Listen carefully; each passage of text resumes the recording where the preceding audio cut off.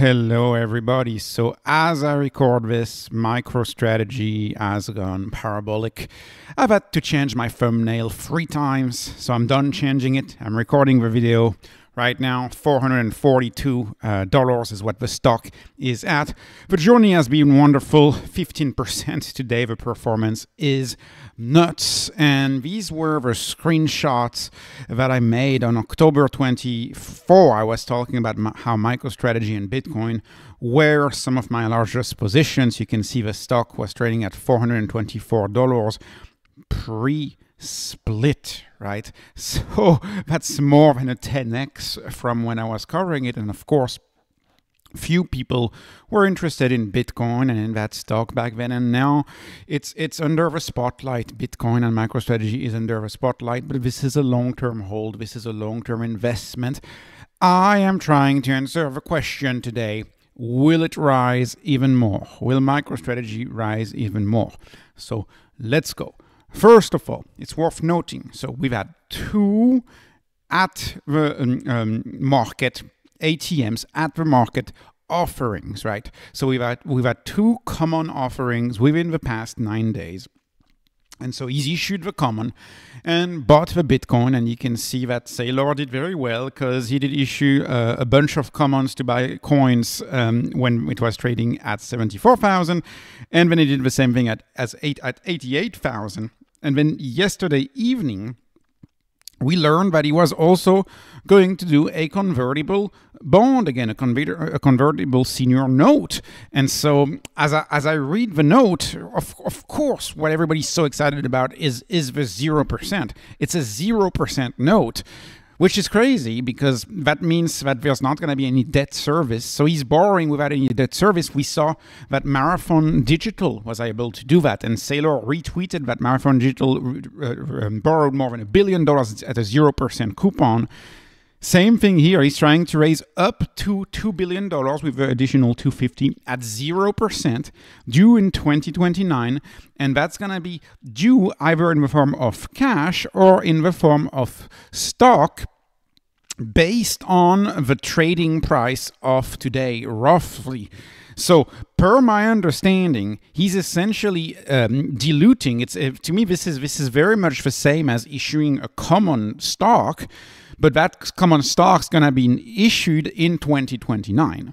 And so it's kind of akin to issuing common right now and betting on the price to NAV at 2.68. And so you're issuing your premium, you're monetizing your premium. You're issuing at 2.6 times the price of Bitcoin, and then you're buying Bitcoin today, so you're monetizing your premium today. What he's doing with convertible is that he's monetizing the premium of today at a later date. So they will convert at the premium of today, but at a later date. And so in that situation, well, you end up not diluting right away. So in the short term, you win, but you also win in the long run if the price to NAV in the long run is something like a 5. And so a major part of this thesis is guessing what will the price to net asset value be for MicroStrategy in the future. Is it gonna be a 2.6, or is it gonna go up back to a 10? MicroStrategy has traded before at a price to net asset value of 10x. Is it gonna go back to there? Right now, we pay more by buying MicroStrategy. We pay much more for the Bitcoin right now, but it could go much higher. That price to book, proverbial book, I'm going to call it, that price to book could get much higher. And so how high could it get? Well, let's do the calculation. And for the sake of simplicity, I'm going to assume the software business is worth $1 billion, which is roughly what it was worth. Some people may say 800 million, but let's assume the software business is worth $1 billion.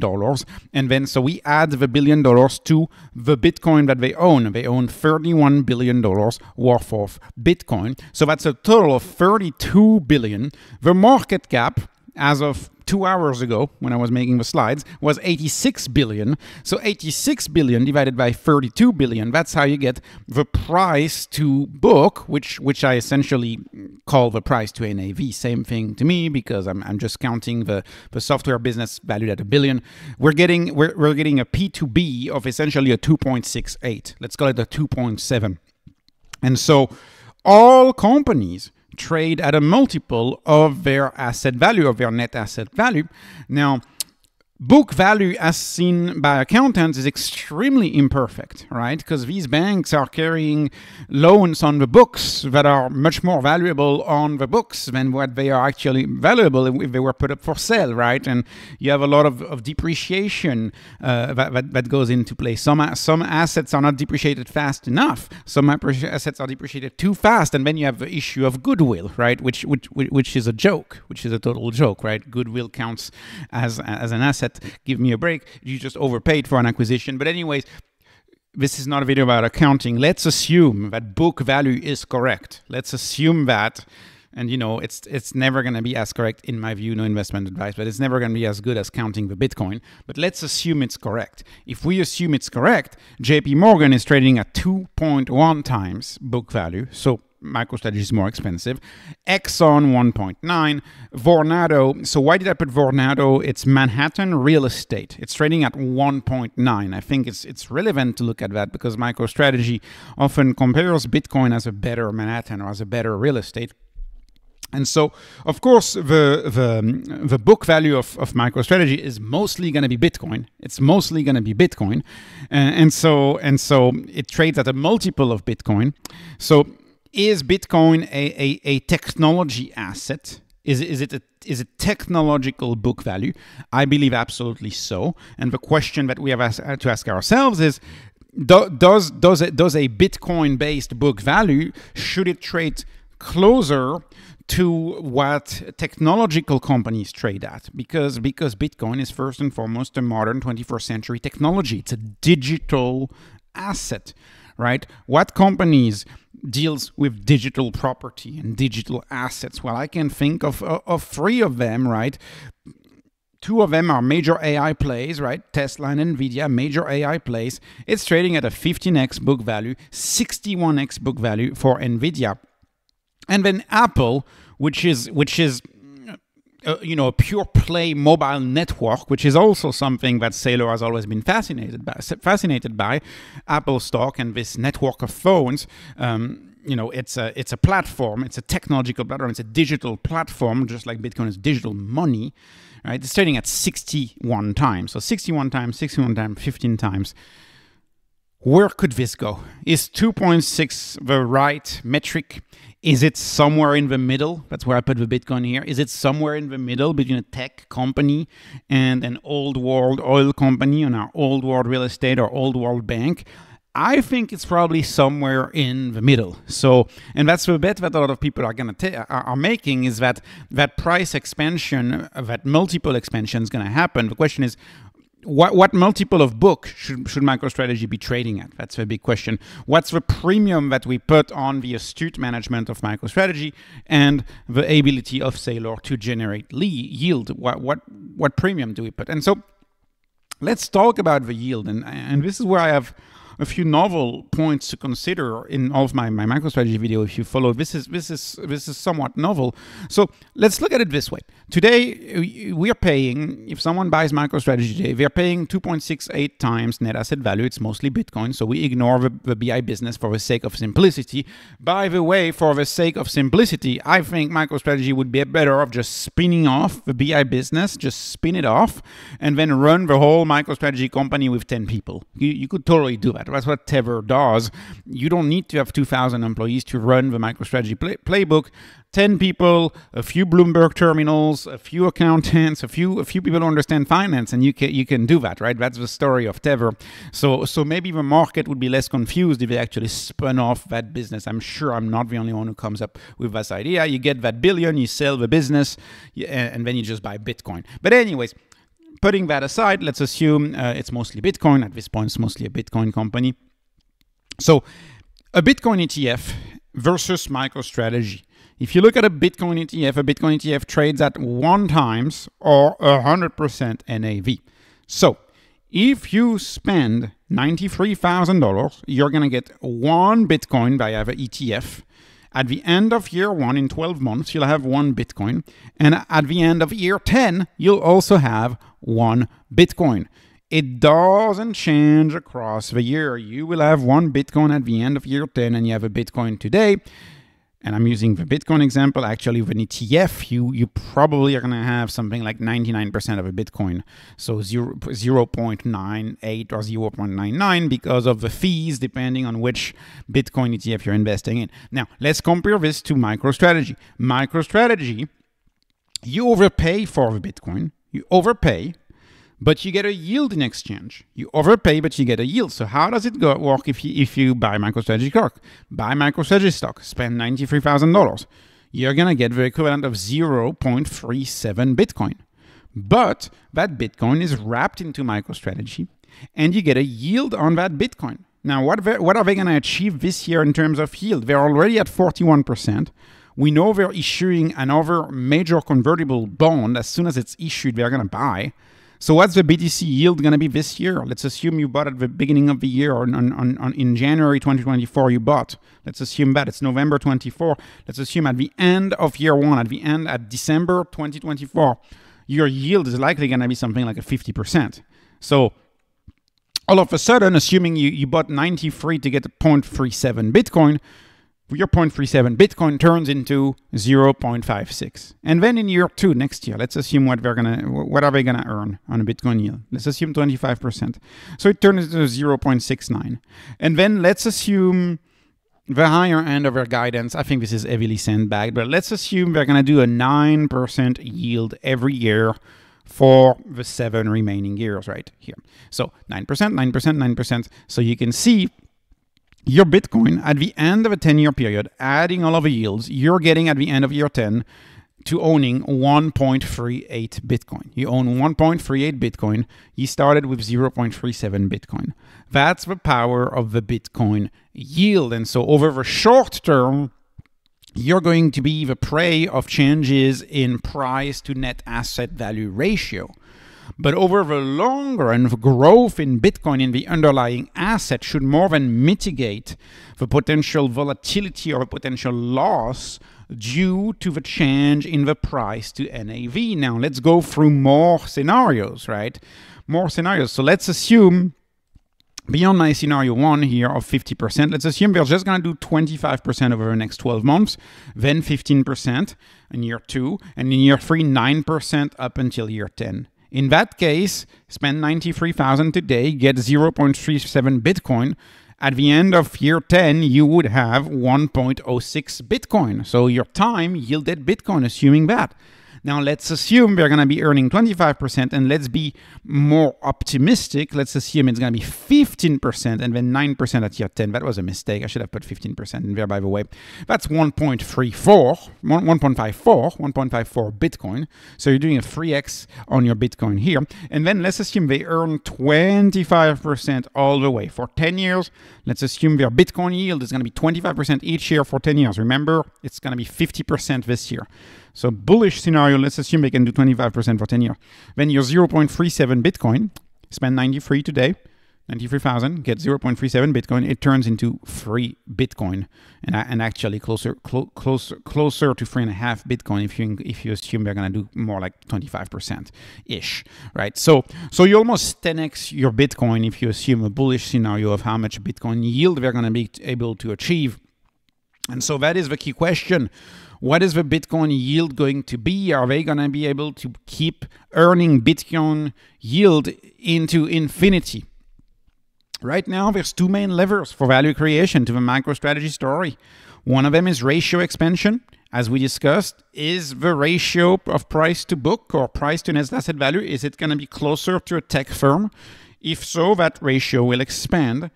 And then you pay a premium, but in exchange for that premium, you get a yield, and you let the astute manager grow your Bitcoin pie for you by doing financial engineering and diluting less fast than they accrete. dilute the number of shares slower when you add Bitcoin to the balance sheets. And so in most of these scenarios, actually, a yield over a decade probably, and this is no financial advice, but per my calculation, assuming the price to book stays constant, so assuming we stay at a 2.6 or 1.5 or 8, assuming no change in the price to book ratio, over a long period, over a decade period, you should be better off over a decade period. And, you know, that's not even assuming the compression of that ratio, right? Because that ratio would probably have some compression. So anyways, and it's tough to imagine the price to book, again, going negative. I have a hard time imagining the price to book going negative, MicroStrategy trading at less than value of Bitcoin. So there's some downside protection. But of course, this is no financial advice. Nobody really knows.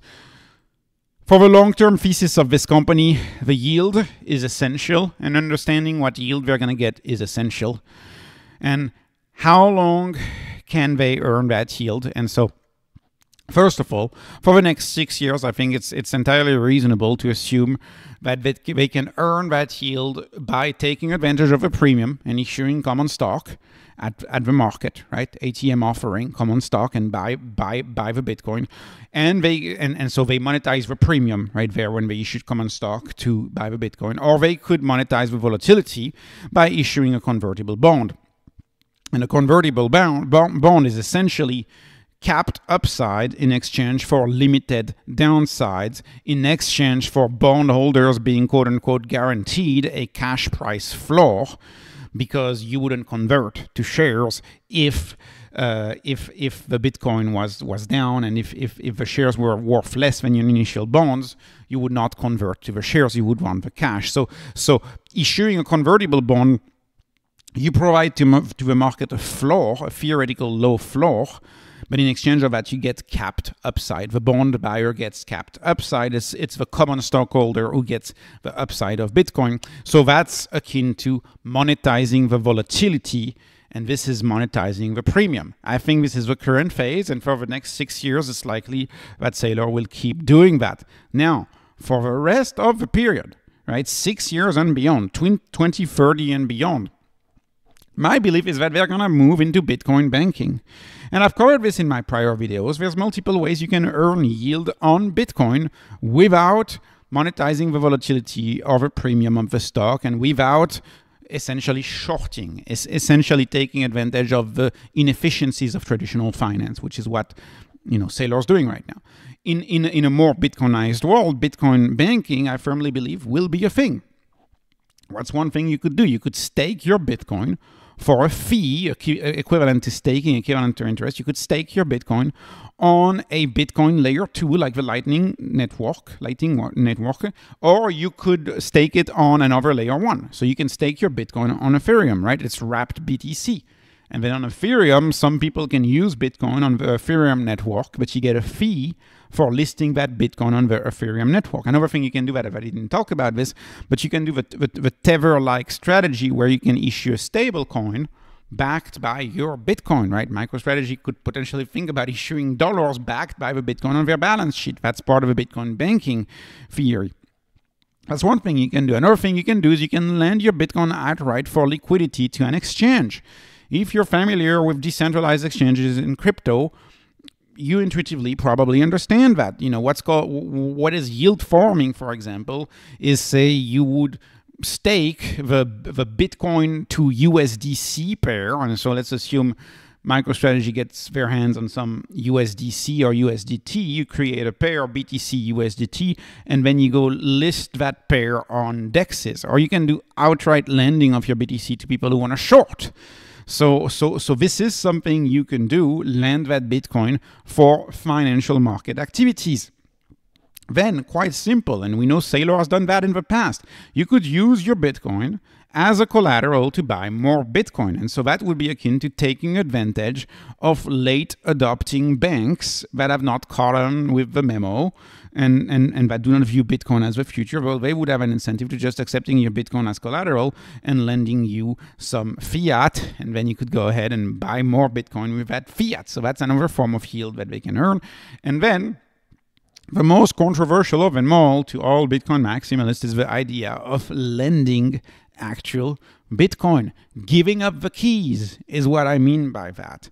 And so, of course, it's a tough idea because this is something that hasn't been done since the medieval times, right? Double entry accounting made it so that most money lent after the 1500s, roughly, maybe a little earlier than that, most money lent was actually just an IOU, a piece of paper, or someone who claimed they had the gold, but they didn't have the gold, right? Well, you could assume if we go to move to a very hard money standard, or if we're the most important project, the most prized aspects of society operate on a fully hard money standard, you could assume that medieval style loans and medieval style interest makes a comeback. This is what we would refer today as shark loans. But in the medieval era, when you lent gold to a merchant who was about to travel, thousands of miles away, the odds that you wouldn't see that gold ever again were pretty high. And so the interest rates were, 50%. That wasn't uncommon. And so we could assume that a share of a Bitcoin gets lent at very, very, very high medieval style interest to compensate for the risk. But you would only lend this to the highest return projects, and you could assume some risk management, do some modeling, and come up with a profitable business, actually lending the keys to the Bitcoin. That's one aspect. Or you could lend at a more normal interest, let's say between 8 and 10%, but you would lend to more credible borrowers, such as governments or too big to fail banks. And of course, the company, I believe, would never lend the entire Bitcoin, but if you lend a part of it, you could make money that way and continue the Bitcoin yield, continue earning that yield into decades to come. These are all available options for MicroStrategy, and that's why I recommended the Cantor Fitzgerald speech that Michael Saylor did 2 days ago, where he shows great openness to the world of crypto, like I have never seen him do before, because that collateral, that digital gold that Bitcoin is, will be able to be turned into other instruments like wrapped Bitcoin, like minting USD on another blockchain, like trading pairs for DEX and other types of exchanges. It will enable microtransactions. There's many things we could talk about. And of course, that's something to be figured out in the future. This is not something for today. But Saylor, to me, seems to be warming up to the idea. First, you start owning the land under Manhattan, and then you start building Manhattan. You take the crude oil, the rock oil, the oil out of the rock, and you turn it into kerosene, and you turn it into gasoline, and you turn it into asphalt. But you do that later on. Applications of oil came later on, right? Oil, as we know it, was used in Roman times, but the later applications like kerosene came later on, and Manhattan was not used for skyscrapers 300 years ago. These applications came later on. So now you buy the bedrock, you buy the Bitcoin. That's what MicroStrategy is doing. You buy the Bitcoin, you buy the bedrock. And then as the financial system evolves, something will be able to be built on that Bitcoin, built on that long-term capital use case that Bitcoin is. So anyways, this was not financial advice, not investment advice ever on this channel. This is just entertainment, especially with a high flyer like MicroStrategy.